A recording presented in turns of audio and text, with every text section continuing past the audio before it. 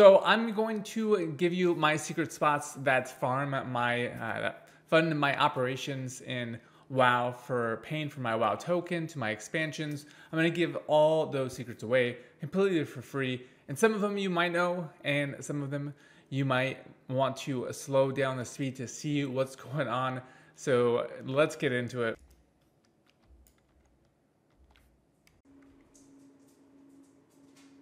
So ultimately, we are trying to get wax. This is a pretty popular farm.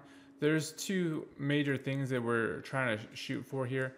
I've collected just a lot of wax recently, and then obviously as I start recording the screen, I can't. There it is. So essentially, I farm up this wax, get away from these little people, get my wax, and then move on. Ultimately, we are trying to not engage with these mobs. But I also found that the thing we're really shooting for is, one, you get these cave dweller potions, which you can either scrape if you're alchemist, or you can sell in the auction house, which are kind of nice for some gold farming. Potions sell really well too, or the raw mats, like the herbs, are really nice. So you sell those off, especially the tier 1s are doing pretty well. And then as far as let me just get this. And then there's a good achievement to do, which is Life on the Farm. You can do that and find rep while you're doing this. So if you have the renown, though, I think you need to be rank 11 in order to find those items. I'm almost finished with the quest. There's a bug right now on the live servers that we cannot complete the quest because it's giving the wrong information or giving the wrong quest or something like that.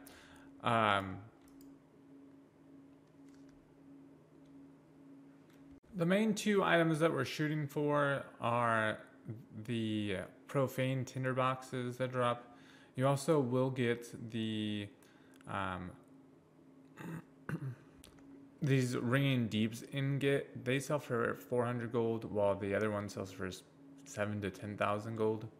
There is also a lot of rep from rares out here.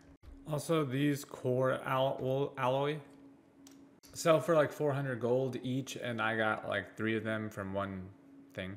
By the way, if you don't know where this is, it's all in this farm area right here. Another area I like is down here, right by the skittering breach. I'm gonna go there now. Got a little bit of wax here. Got a little bit of wax here. And this is just right in this area. So that's my farm, and then we'll get into actually churn-ins. You'll want to go to the wax collector and contribute, and you get a lot of dollar stones for these, but you'll get a firelight ruby, which then you can turn into snuff growler. And I usually get the dust, but get whatever works for you. I get about 15 to 16 dust and a few shards. So my second favorite farm is probably in the rain deeps to get all sorts of materials.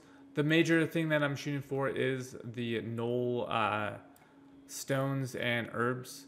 Those are kind of the flask rare herb that you can get. Also, there is wax, so that's kind of a nice thing too. So you can kind of get both of those. As far as what I'm shooting for is probably the Bismos and the, I think it's Lure something, Lure Hope or Lure something. The reason being is they tier 3 sells for roughly 300 to 400 gold a pop. So it's a nice little find there if you get a tier 3 pop.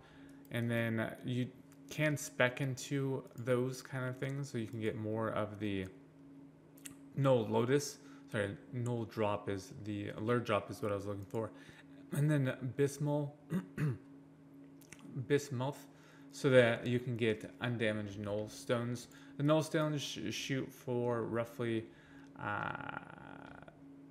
like I said, like 3,000 to 4,000 gold a pop. So that is quite nice.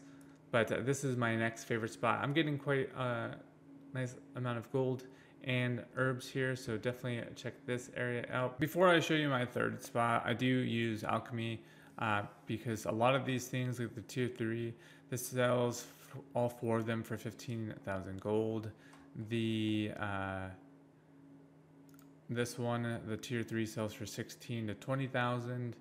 Also, some of these flasks, the tempered potions, sell for about 15,000 gold. So keeping your tier 3 potions to make things are quite nice. The only limiting factor is your concentration, but as you level up your gear through crafting orders, then you're able to get this. So I'm about to craft my, I think it's my mixing rod for a blue set. So let's get into my third favorite, which is fishing. So this is my last favorite, and I'm not going to go over exactly what I do. If you want to slow down the video so you can see exactly the magic that is what this farming is, then definitely do it if you want. So I'm going to throw my little fishies in here.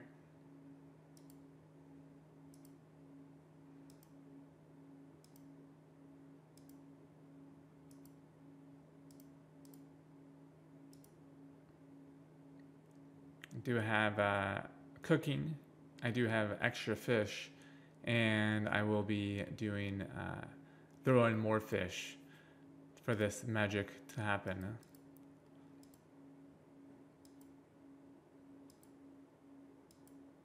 I should have got some more, I could get plus 10 to fishing, which actually does help quite a bit. But this is the magic of fishing, because each of these fish that we're fishing up right now are making, I believe, about 500 gold, if I'm not mistaken. These aren't the fishing that we want, but we are going for the Awoken, which I usually get like maybe 3 or 4 in a row. So as you can see, this is a nice little farming spot. Each of these are 500 gold each, so 500, 500, 500, that's almost, I don't know, 1,000, 2,000, 3,000. So in 8 catches, less than 5 minutes, I'm making 3,000 or 4,000 gold. Fishing, so not a bad fishing spot, I would say. So if you found this guide helpful, then remember to like and subscribe, smash the like button, ring that notification bell, and I'll see you in the next one. Join our community, which is in the description, and I'll see you inside.